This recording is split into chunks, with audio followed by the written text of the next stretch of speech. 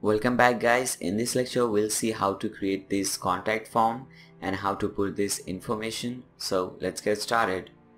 So come back on your contact us page, make sure your visual builder is enabled. Now click on this plus button, click on regular.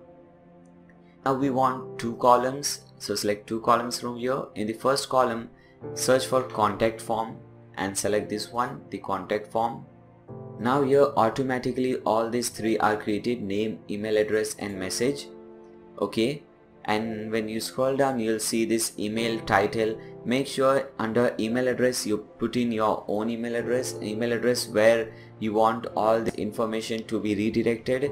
Okay, so when you put in this email address, now when anyone fills this form and click on submit button, this information will be submitted to this email address. Okay, now we have to put a title. As you can see, here is a title, so just put this title. Now you can see the title over here.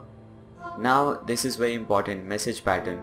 Now again, when you see the file which is there in the resource, you will find a code over there. So let's open the file. When in this file, scroll down to the bottom and you'll see these three lines. Just copy this line and paste it over here, which says my name is this code, my email address is this, my message is this. So basically you will receive email like my name is, and when the person enters this name over here, instead of this code his name will be written. Instead of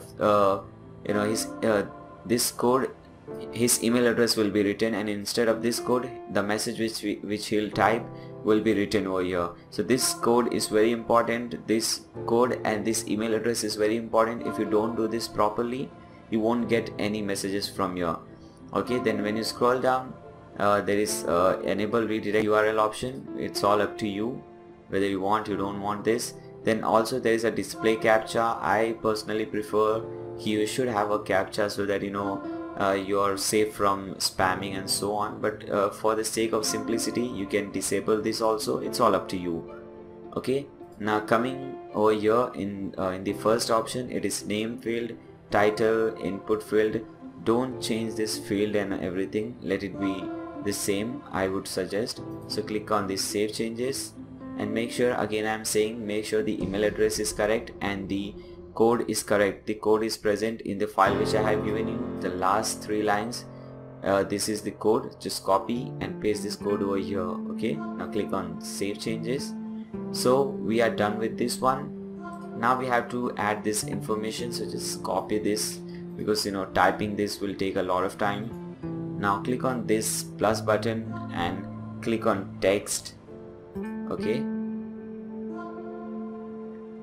now paste everything over here. But if you see now, everything when we pasted, everything became bold, all the thing changed automatically. But if it doesn't, then you have to change it from here. Here when you select this line, when you select this thing, it says heading 3. You can, if you want to increase the size, you can select heading 2 or heading 1. As you can see, the size increases.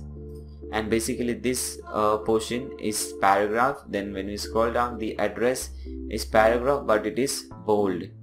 Okay, so you can make all these changes here. Instead of this number you can put in your mobile number, instead of this timing you can put in your business hours, instead of this address put in your address. Okay, now click on save changes. So we are done with this thing also. We are done with the contact us page also. Make sure you save all the changes which you have done.